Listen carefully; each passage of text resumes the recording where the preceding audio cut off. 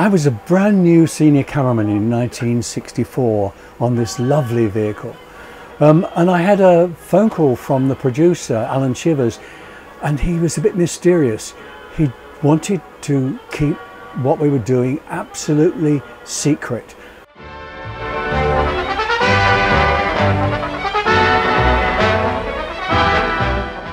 They were afraid that if it became known that the match was being recorded, that people wouldn't go to the match at all. They would lose all 20,000 people in the turnstiles.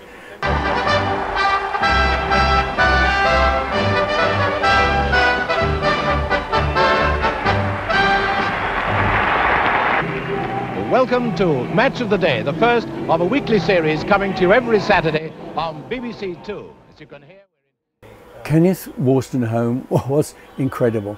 I worked with Ken many times, both on cameras and also later on as a floor manager.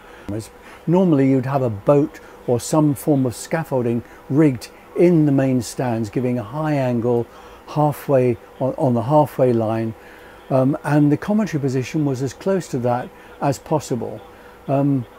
Because if you're rigging for two cameras, you might as well rig for a commentary position as well, and B, it gave him the same eye line as the cameras, and he was quite brilliant at highlighting things that we were seeing on camera.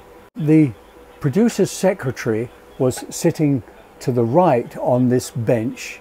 The producer director was sitting in the next position.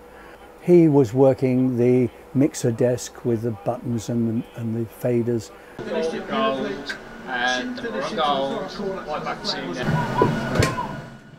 As part of the Match of the Day contract with the Premier League, we produce 102 outside broadcasts a season. That's roughly 3 a week. And one of those 3 each weekend is a remote operation.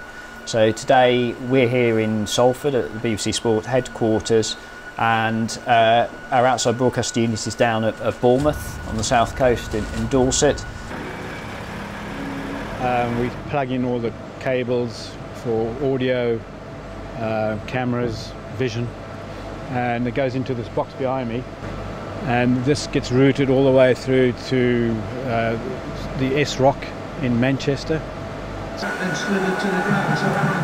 We produce a world feed this afternoon, so although this game isn't being shown live here in the UK, it is being shown live in upwards of 100 countries around the world. Good afternoon, Chase. Good afternoon, everyone. It is tense down here. 2 teams, of course, in trouble at the bottom of the table. Bournemouth still looking for their first win. If they don't win, that's it.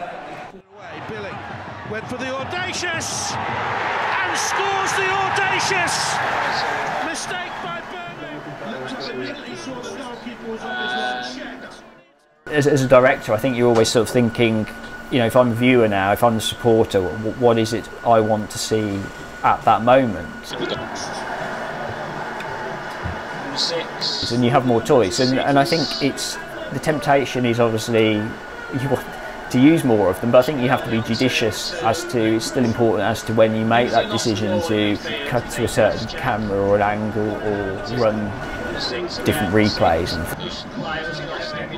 I think in terms of the actual disciplines, in terms of what people want to see, probably hasn't really evolved at all. People still want best action and those key moments. You know, the people who have come before us and worked on Match of the Day back in the 60s, that would have been in their mind as well, even though they wouldn't have been blessed with quite as many gadgets as we perhaps do these days. stand by for Match of the Day, Liverpool versus Arsenal.